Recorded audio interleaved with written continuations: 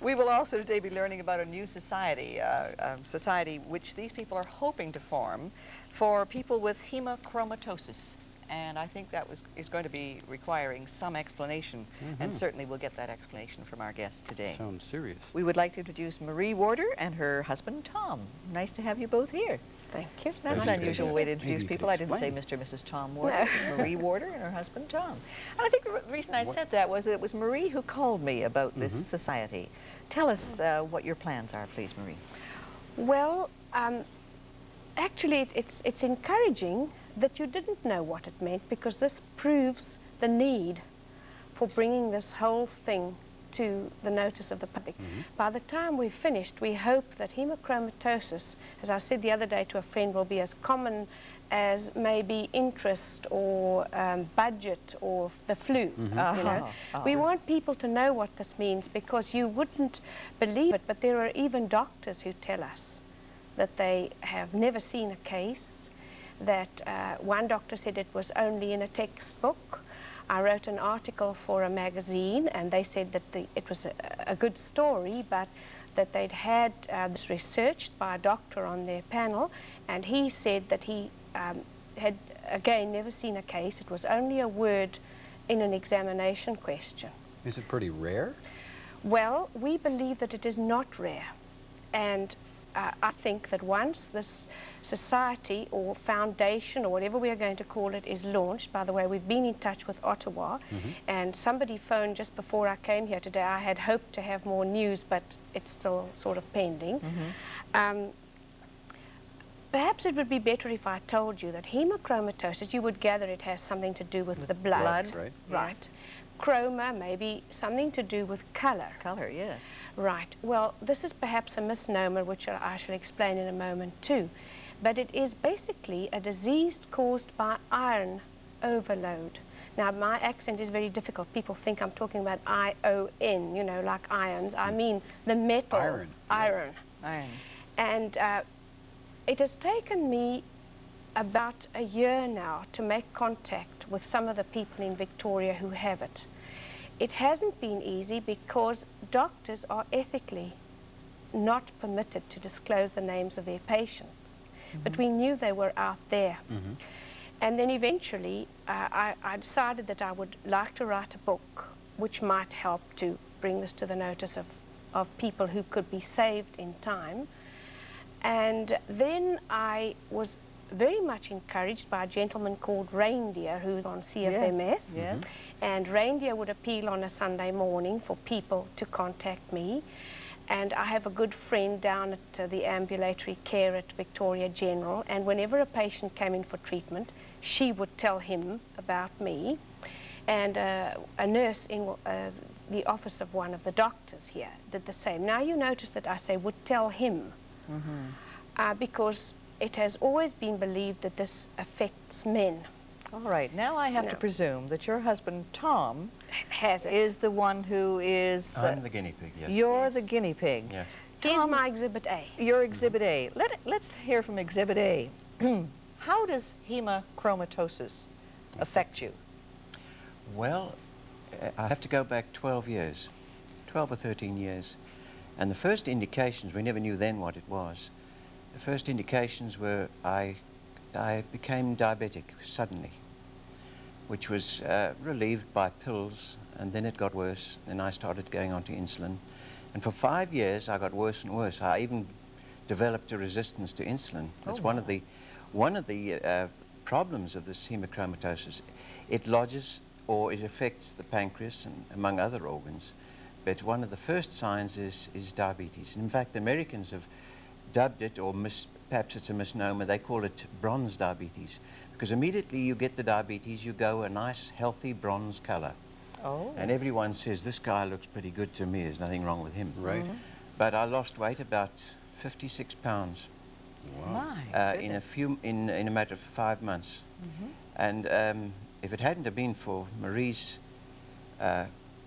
intensive research and her determination, I would have been gone about, well, they gave me, when they did diagnose the hemochromatosis, they gave me 12 weeks.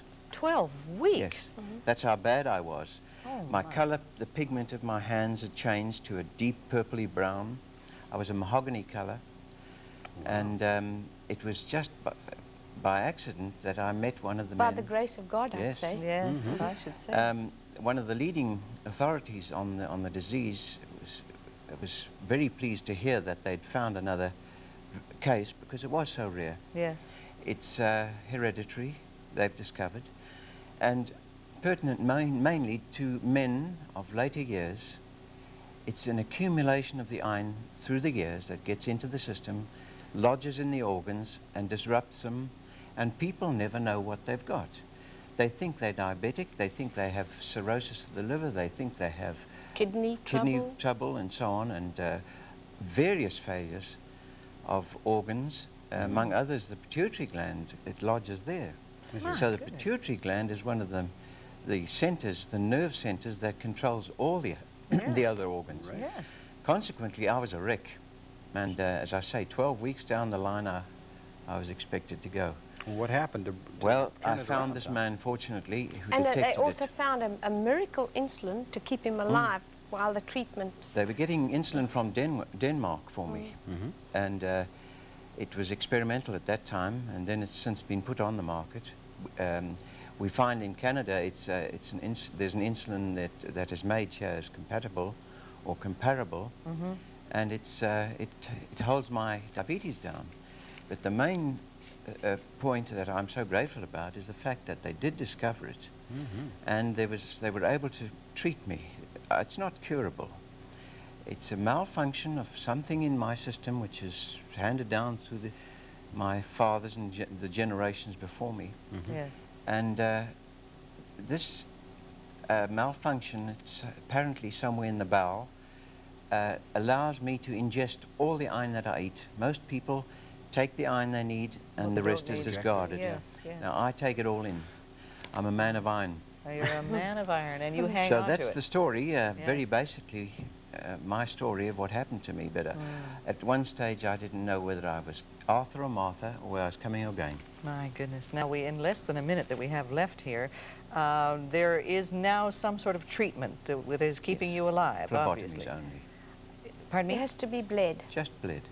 It sounds like 2 the pints a week initially. Shades of Robin Hood. shades of Robin Hood, or the old people who used to put the leeches on the skin. The Yes, they doctors bleed who- me initially twice a week, then once a week, and now every 2 weeks I give a pint. Well, now, Wow. is that blood usable? Not at the moment. It can be changed into plasma. They have done in some countries. But the blood itself, they're not using it because of the possibility of Possibility ingestion of of passing iron. it on. Marie, you have a phone number that you want to pass on to other people who are Yes, interested, please. obviously.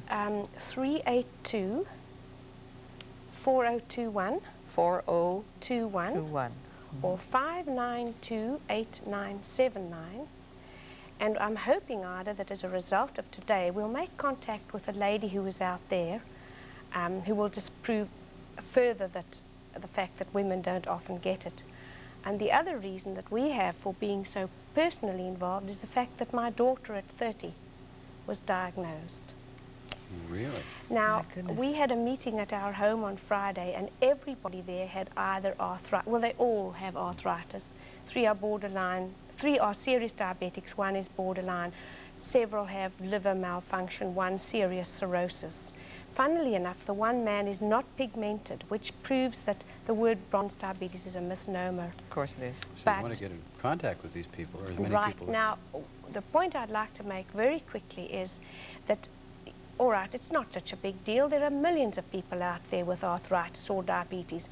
But in this particular case, it was unnecessary.